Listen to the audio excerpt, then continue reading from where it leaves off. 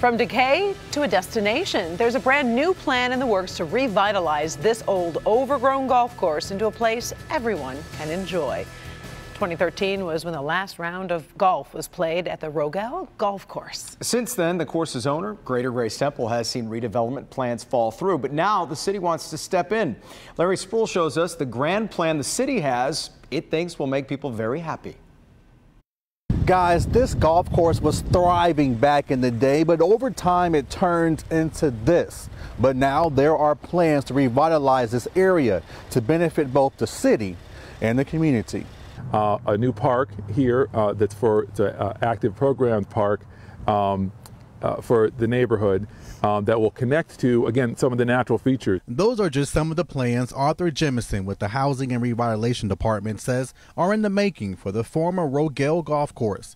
This area of land is about 120 acres and sits in northwest Detroit, right at the southwest corner of the intersection of Lasher and 7 Mile Road. The golf course was closed in 2013 and was later bought by the Greater Temple Church just around the corner. We thought it would be a cemetery, a nice memorial park, right. But sometimes waiting is worth the wait. Tuesday, both Bishop Charles Ellis and the Housing and Revitalization Department met at the land announcing possible plans for the land.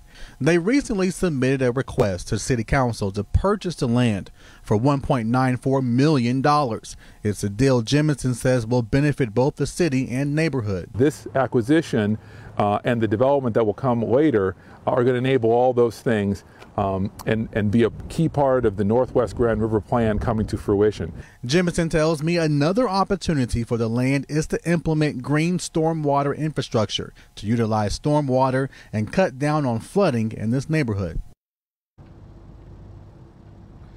All right, so here's what's next. City Council will have to vote on this plan. If that plan is approved, then the development plan will be finalized. Reporting live tonight, Larry Sproul, Local 4.